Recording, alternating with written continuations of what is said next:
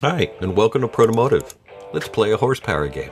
We're going to guess how much power you can make in each scenario. After all, who doesn't want to make more power? We'll start this game with 100 horsepower, and for each correct answer, you get to double your horsepower. Let's take your 100 horsepower little monster and have some fun with it. Your engine is starting out as a 2-liter naturally aspirated 4-cylinder, but apparently 100 horsepower isn't enough. You want more. So you install a turbo system on it with proper intercooling, compression ratio, fueling, and tuning. You did a really nice job, congratulations. You even got the whooshing and chirping noises you always wanted. Okay, here's your first question. If you bump your little monster to 1 bar of boost, assuming an ideal world of perfect efficiency, no losses, and assuming a little monster had no vacuum in the intake when it was naturally aspirated, approximately how much power would you make?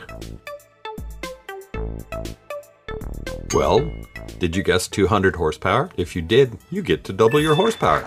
Wow! You've probably been tweaking the timing, changing throttle bodies, porting the intake, and anything else you could imagine on your 100 horsepower base engine, all for maybe another 8 to 10 horsepower. But by adding the turbo on and running it up to 1 bar of boost, we're already at 200 horsepower. Not bad. Alright, you're doing well, and since we're already turbocharged, power increases should come super easy, right? Well, let's see. You're loving the newfound power, but want more. So, let's double the boost again, from 1 to 2 bar. Yes, we've made all the correct mods to support 2 bar of boost, so it doesn't blow up. We've thrown in some nice connecting rods, big head studs, MLS head gaskets, upgraded the fuel system and tuning, and made sure to have plenty of octane in there, either with meth injection or race fuel. Maybe you even went with E85. And again, we're assuming ideal models here, and keeping the math super easy for you. So, here's your second question.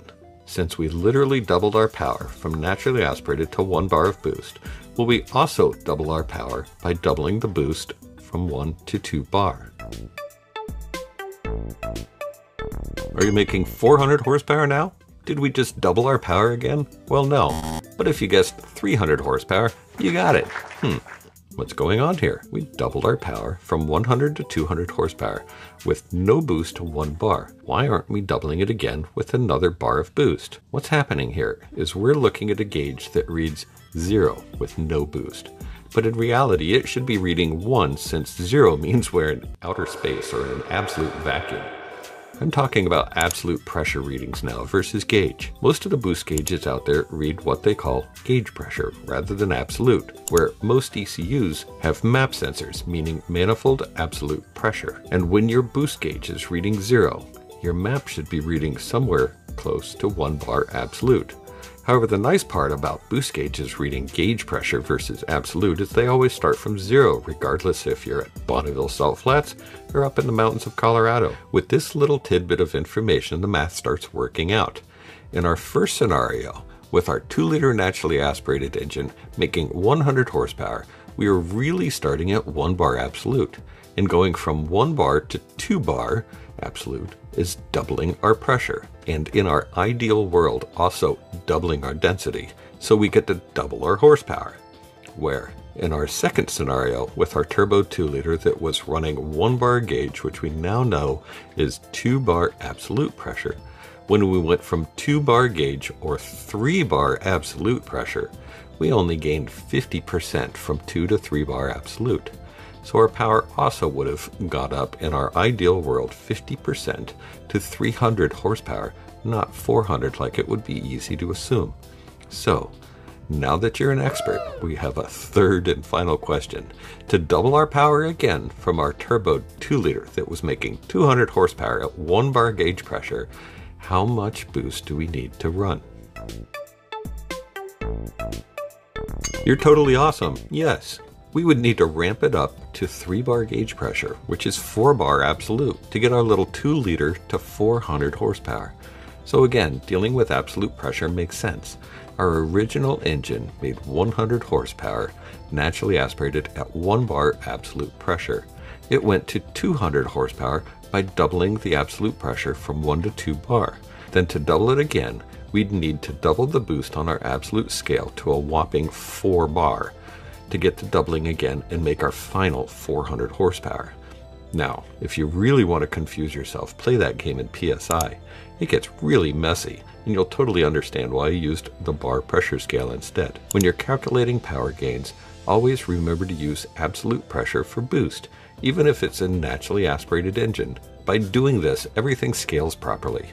Our ECUs in our car do this thousands of times a second using absolute pressures and are able to accurately calculate the fuel requirements this way. And if you've watched our last video, you'll understand that the fuel requirements or injector duty cycle can be directly calculated back into a horsepower number. Let's take our duty cycle and turn that into power like we did over here, but in Excel. So our power equals our injector size, 2150cc divided by 10.5 to get it into pounds per hour. We need to do that times 6 cylinders. We need to take that and divide it by our BSFC, which is 0.5. Take that times our duty cycle, divided by 100, times 0.65. Those are pump fuel numbers. There we go. 1197 crank horsepower peak. So, if you got all the answers correct, you're actually way ahead of our example engine. After question 1, you would have gone from 100 to 200 horsepower. Then after question 2, you would have doubled it again to 400 horsepower, even though the example engine only made 300. And finally, after question 3, you would have been at 800 horsepower. So, I hope you put some drag slicks on your little monster because you're going for quite the ride. Thanks for watching. I hope you enjoyed this. If you're enjoying this content, be sure to like, subscribe, and comment on this if you have any other questions and would like to see some other content in future videos.